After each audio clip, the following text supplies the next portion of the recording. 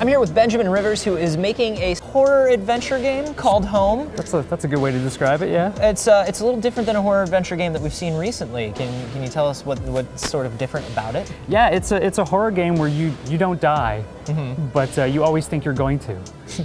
And it's a horror game where you as a player have to do most of the work, because if you're not freaked out, then you might not be as interested.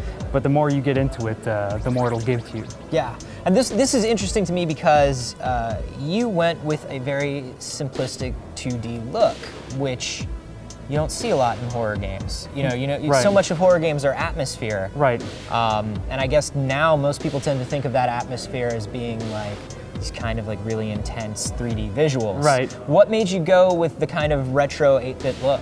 Well, it was an experiment to see if I could actually freak people out without having full 3D, awesome AAA rendered graphics.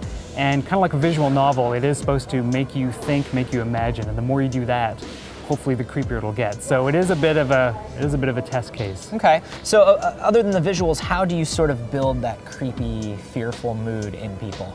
Well, unlike a lot of games, this one's actually based around a lot of writing. So there is actually a lot of dialogue, and depending on the choices you make, you see different things, read different things. So what I want people to do is, by reading and getting through all this atmospheric sound, for them to start, just like when you read a book, to be building up a lot of backstory, a lot of questions, a lot of this atmosphere in their own minds. So there's a lot of blanks that you kind of have to fill in yourself, but it's not like you know that's happening, it's just you're subconsciously doing it. Yeah, that's something that's interesting. I never felt like I was doing something wrong, but I did feel like, oh, I think I missed something back there. Oh, what would have happened if I didn't go down this ladder, or if I had not picked up this particular object? Right. And I'm thinking there's no way to die in this game, right? That's right. Okay. Yeah, which is weird, and it's definitely the biggest challenge.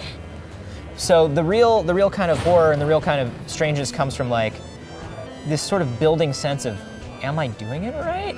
Right. It's a bit of a case because a lot of players want to play the game correctly. Yeah. But the whole point is that there is no way to play it correctly. In fact, the whole point of the story is that the way it ends will make sense to you. But I'm not ever going to come to you and say that's the wrong way to play it, or that was the bad ending. This is actually the biggest part of the game, and probably one of the biggest challenges. But I want everyone to play it and say, that story made sense. That's the story that I told. But then also to think, wait a minute, I don't know, that's not what I thought was going to happen, or this isn't what I thought I was going to do. How many different sort of branches are we talking about? How many different endings are there? Well, I'm not going to say a specific number because I want people to sort of fill things in a little bit for themselves. There's definitely more than two. It's not just, good or bad. So there's a variety of things that can happen, but the way it kind of works is that there are a variety of scenarios that are all plausible, but depending on how you act, the game assumes that you're following certain scenarios. As an example, if you leave one level, the game might be telling you one of 16 to 24 different things, depending on what you've done up to that point. I did notice that every sort of section of the game was giving me like a little recap, like I have this, I found this, I'm worried about this. And so all that changes depending on where I went and how I did things. Right, so as opposed to saying, well, you did this as a player, so this is what's going to happen, I want it to feel like you did this as a player, so the game goes, you know what, that's right. I don't feel so good about this, or I really wish I had gone and looked at that. So it feels like you are putting more onto the game than it's giving you. Very cool. And when are we going to be able to see this, and what platforms are we looking at? It'll be on Windows first, and then from there I'm hoping to release it on Mac or other platforms. That's still to be determined. It'll be out hopefully this June, definitely the summer. June's the date that I have in my head.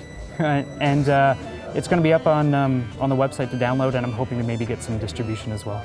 Cool. And if people want to keep up with you and the game, where can they go? You can go to benjaminrivers.com, or you can just go on Twitter at Benjamin Rivers, and I post all my updates there. Awesome. Thanks, man. Great. Thank you.